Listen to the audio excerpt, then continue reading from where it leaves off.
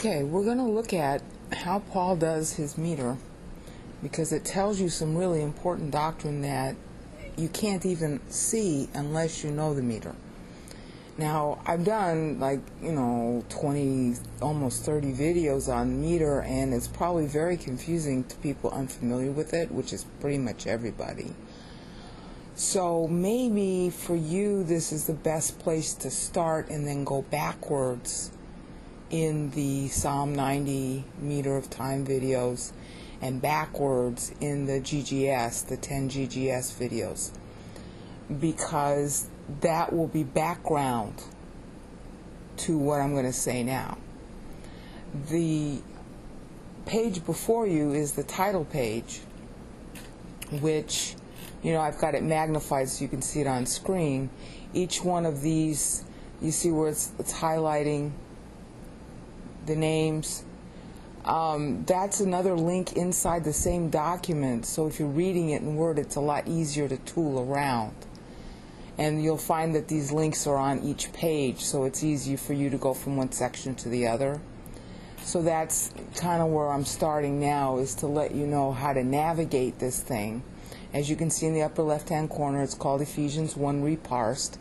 The PDF version, as you can see right here on the internet, is Decreased Syllables Reparsed PDF on the right-hand side here. Where I just put the cursor, right here. Yeah, highlighted black, of course, so you can't read it. I have to keep that name because I've been using this document for a long time. So as far as navigating the document, what you want to do is look for these underlines, and they are links within the document, or as you can see above, to an online source of information. It might be easier to do it with the documents rather than the videos, at least at first. And then maybe when you get confused about what the documents mean, you go to the videos afterwards. I'm sorry this is so piecemeal, but I'm publishing it as I learn it, because this is really good information. It's really important. It's really revolutionary, actually, in hermeneutics. And it needs to be tested, it needs to be seen by people in authority so they themselves can, vet it. And I don't own this. This is information that's in the Bible. I just happen to be, I stumbled onto it. So it's going to take a long time for people to test this out. And obviously I can't be 100% correct here. That's one of the reasons I'm disclosing it. It's like, okay, this is what I found, and then you all do what you want to do with it and have whatever arguments you want to make, and I'll try meanwhile to explain what I understand as best as I can. That's pretty much how it goes. But this thing here, Paul is actually laying out the history, the future history of church underneath the words he uses, and that is actually a rhetorical style that Moses started in Psalm 90, which is why I made the Psalm 90 meter of time playlist. Paul is basically doing what Moses did, except he's adapting it to church. He's following the same style, and in many cases he's actually parsing Ephesians 1:3-14 along the same lines as Moses, because people who were going to read this at the time he gave it, they would have had Psalm 90 memorized by heart, by syllables, because everybody orally memorized scripture in those days. So he was benchmarking the syllables like Moses did, so they would know where in Psalm 90 to look. And he does it over and over and over again, so it's not guesswork to know that that's what he's pointing at. Okay, and you're going to have to read this and really, spend a lot of time on it, unfortunately, if God wants you to do that, in order to see that what I'm saying is true. All I can do is document it, and it's a lot of material to go through. So, if this kind of stuff is not what God wants you to focus on right now, then don't focus on it. Okay? But if you are to focus on it, that's why I'm making this video. So again, the first page, you've got links like this is how God orchestrates time. This saves you time understanding all my videos on it. What is the doctrine? What is it? Because this isn't known to Christendom, so as far as everybody's concerned, there is no such thing. Oh, but there is. And it's communicated by God from Genesis 5 forward, and explicitly and especially in meter. And people don't even know that there is meter in the Hebrew. They've been arguing about it for 300 years. Okay, so, as it were, as a hypothesis, what is this hypothetical doctrine of how God orchestrates time? So in this page, see, it's now page 3 at this point, because I'm still working on this. It's all still in draft. Page 3 and 4 sort of read you into what that is and how it came to be that there are 2 sevens in Daniel 9. Not 1, 2. And therefore Daniel's 62nd week is what Paul's going to play on in Ephesians 1, 3 through 14.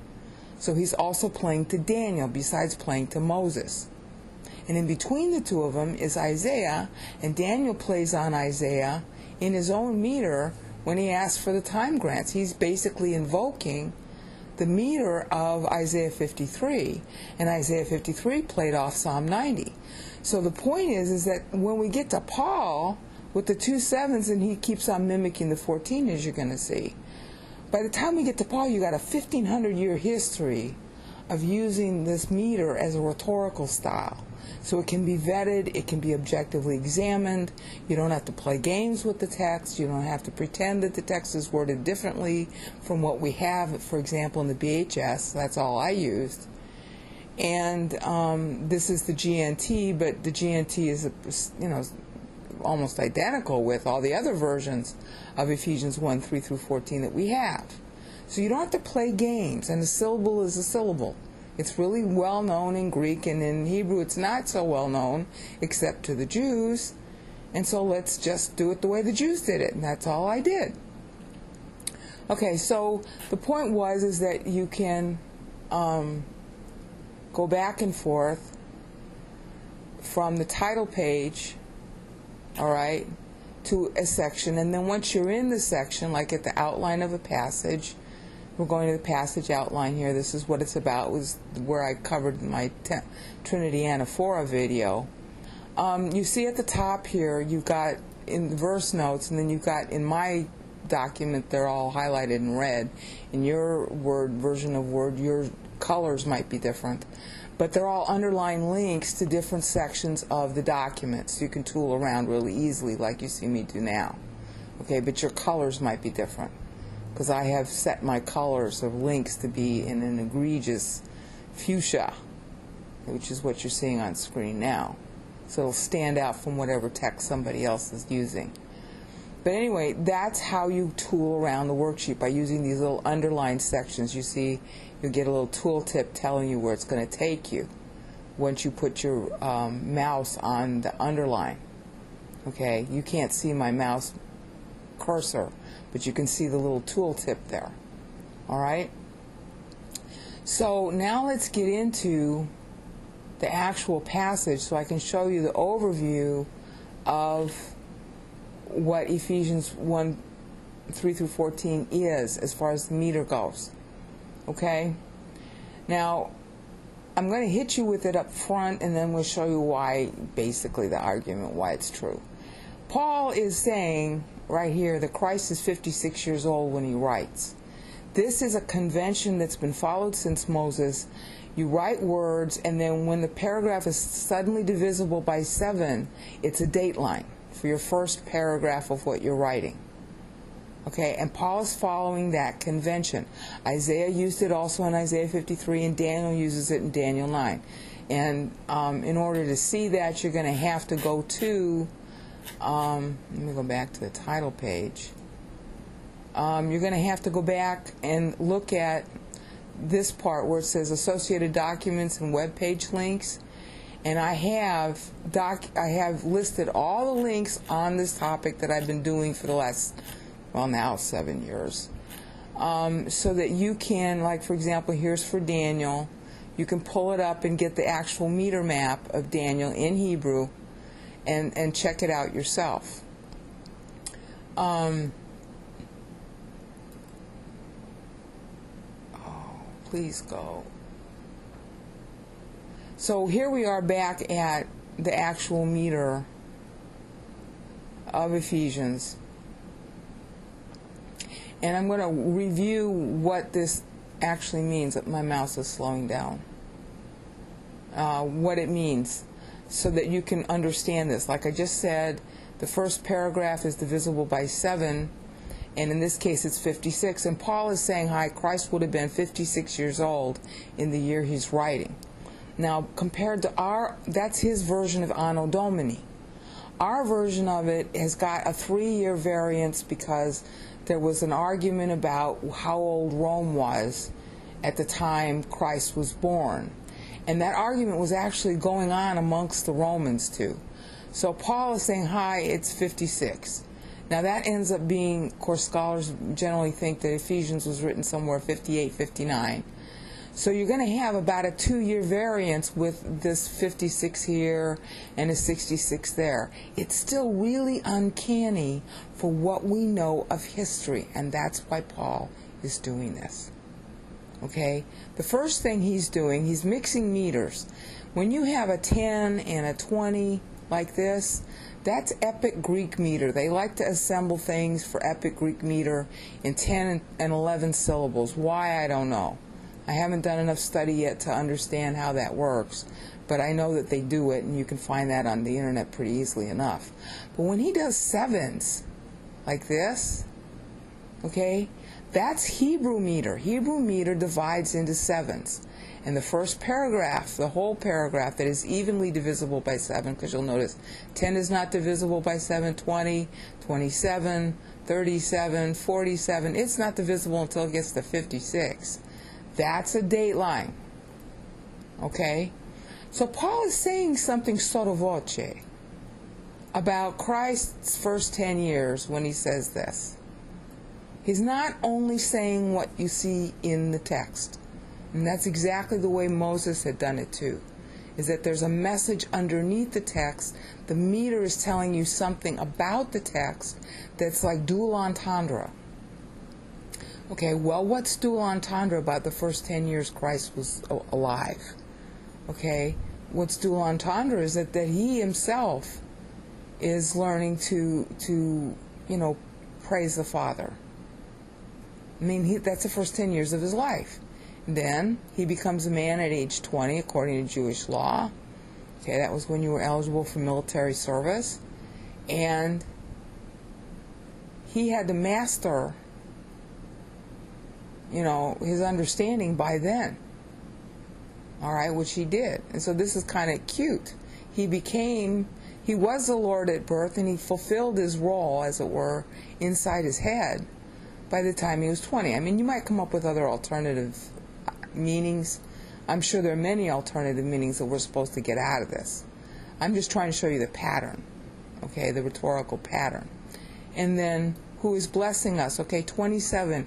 He announces himself as king at 30 because that's when you're supposed to announce yourself as king. Okay, at 27, he's still training for it. And who's doing the blessing? Father's blessing him, isn't he? See, Christ is our prototype. My pastor said that 1,000 times. Okay, so it's got this evocative of his own lifetime history going on here. Okay, 37, he's dead by 37. He was supposed to live to age 40. He ends up dying at age 33 because the Jews rejected him. Okay, and so at that point, he himself is experiencing and has experienced every spiritual blessing.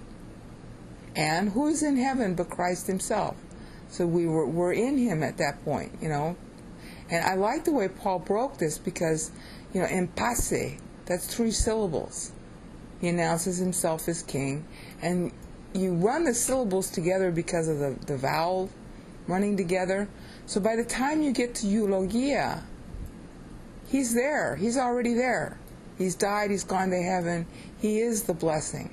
So every spiritual blessing can therefore be given us because he himself is in heaven.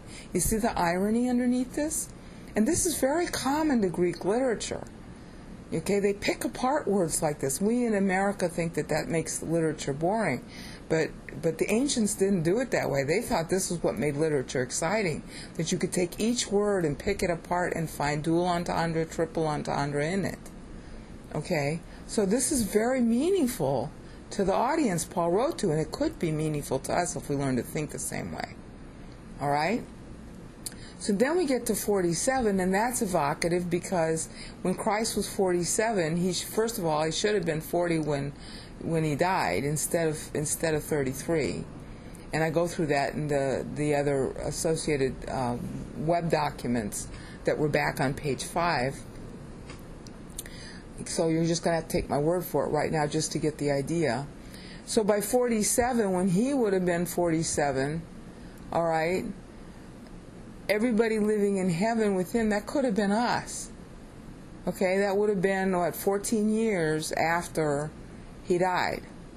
And it's 7 years after he should have died. All right? See, the point was he should have died at age 40. Then the times of the Gentiles would have begun. That would have been 50 years. That was already in the Mosaic Law, which I explain elsewhere in this document and in other documents that you can find linked on page 5. So it's really poetic to say that he would have been 47 because at 40 he should have died. There would have been the 50 years for harvesting the Gentiles next. So 7 years later could have been church's own maturation, which it wasn't, but it could have been. All right? So church could have matured really fast and should have, but didn't. And that's going to end up being Paul's theme here. Okay, so then he gets to 56, and 56 is extremely evocative as a meter ever since Moses, because it means the vote is short. The voting period is 70 years. 56 means that there's 14 years left. You're going to be in trouble, Israel. That's how Moses ended Psalm 90, with a 56-syllable segment of time. Paul is picking up on that in order to play off Moses. He's also picking up on that because Daniel used it in the same manner, and Daniel specifically asked for the 62 weeks in Daniel's own meter, which you can't see in translation. So Paul is playing to Daniel, and then of course 56 was a major paragraph function in Isaiah 53. He uses it very prominently to show that under Manasseh and after the temple goes down, Israel's vote is going to be short. Okay, which is why Daniel prays in the 49th year.